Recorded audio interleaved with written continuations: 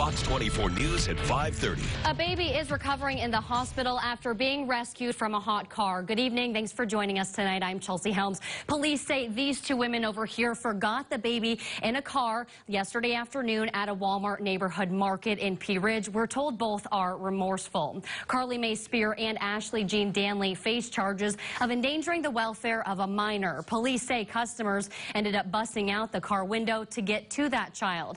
They say the child was unresponsive and had to be cooled inside the Walmart. Fox 24's Kelly O'Neill is live in studio to show us what the laws are when it comes to leaving kids in cars. Kelly? Lieutenant Michael Lisenby with the Pea Ridge Police Department.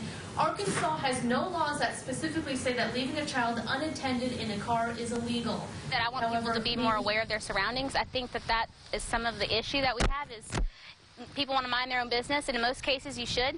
But, you know, when you're walking through the parking lot, just look around. Do you see something that looks suspicious? And if you do, then you need to call it out. And if you see a baby in the car, I wouldn't worry about a charge or anything. Get the baby out. Sorry about that, everyone. We are having some difficulty with getting Kelly's mic today. Leaving a child in a car without the air conditioning running or just leaving the car running itself presents a danger depending on the situation. Various criminal charges like endangering the welfare of a minor can be applicable. Regardless of the situation, medical services need to be called first before you do break out that window.